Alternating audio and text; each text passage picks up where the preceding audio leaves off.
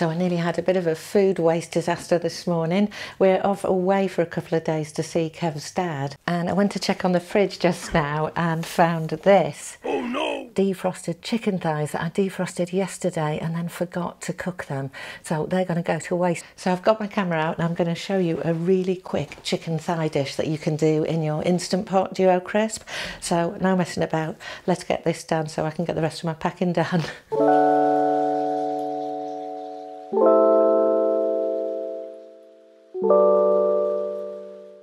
So here's what we're going to use: chicken thighs, oregano, some oak smoked paprika, some adobo. I really love this stuff. I'm using 3 potatoes, you could use 4 if you had them. This is what I've got: 1 onion, 1 bell pepper, clove of garlic and a handful of tomatoes. And then the final thing you're going to need for this is your Instant Pot Duo Crisp. And for this recipe, I'm going to be using both the pressure cooker lid, and then later on, I'm going to be swapping over to the air fryer lid to make this dish extra special. So let's get the ingredients prepped and get this on.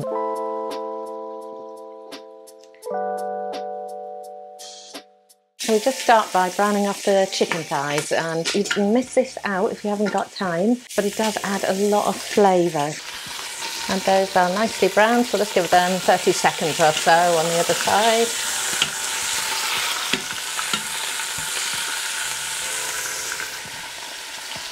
Beautiful. And then I'm going to use this handy gadget, which is a chopper. Really good if you're in a hurry for your celery, your onions, your carrots, those kind of softish vegetables. Also really good if you've got arthritis or problems with your hands that makes it difficult to do a lot of chopping. These things are great. I'll put a link in the description to this one. There's lots of other brands too, so whoop! So have a look for yourself.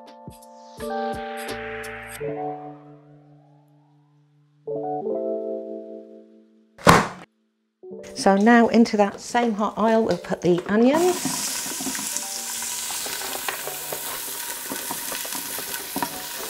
And meanwhile we'll get the rest of the ingredients ready. So let's go. We've got garlic and we'll chop the pepper. And as I've already got my onion chopper out, let's make this super quick.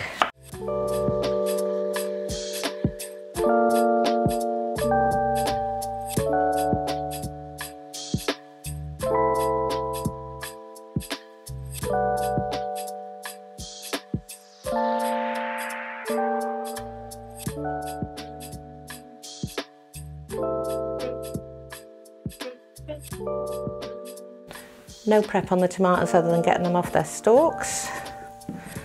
So the onions are nicely browned. Now we're going to add in the garlic.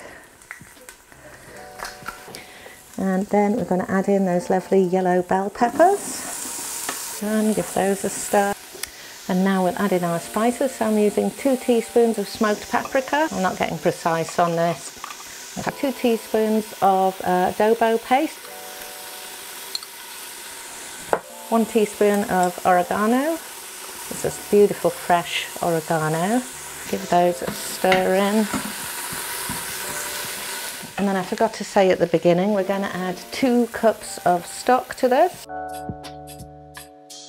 So if you've got the Instant Pot 8 quart, 2 cups is the minimum amount of liquid to use in this. Otherwise you may find you get errors, or it doesn't come to pressure, or it spits out water. None of that is harmful, but it won't give you the best cooking results. So 2 cups minimum for liquid. And we're going to just drop in our peeled potatoes. We're going to just throw in our tomatoes as well. And then a little bit of seasoning. And then we'll turn off saute. Wish I was one of those cooks that could press the buttons on the Instant Pot in reverse. I really can't have to walk round. And then we'll just add the pressure cooker lid. And we're going to cook this on pressure cooker high, 11 minutes, and click start. And while that's cooking, I'm going to go off and pack up the food we've got ready for Kev's dad. So back soon.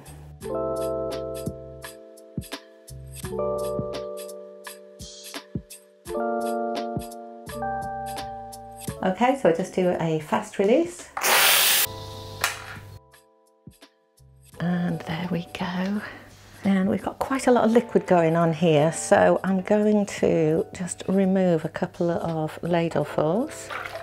Normally I might leave this in and saute it down a bit. I don't have time today, so handy hint, just take out the liquid.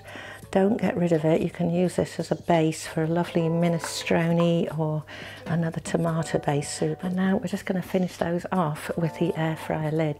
Quick swap of the lid, broil 15 minutes, maximum heat setting 204C. Click start, take a look at our lovely paprika chicken. So all this would need now is a bit of final seasoning and ready to eat. But for us, I'm going to pop this in a bowl into the fridge to cool down, and it will be here waiting for us when we get back from our trip. So this isn't the only chicken thigh recipe I do with my Instant Pot Duo Crisp. And if you'd like to see another one, take a look over there, and I'll see you in the next one. Have a good weekend, everyone.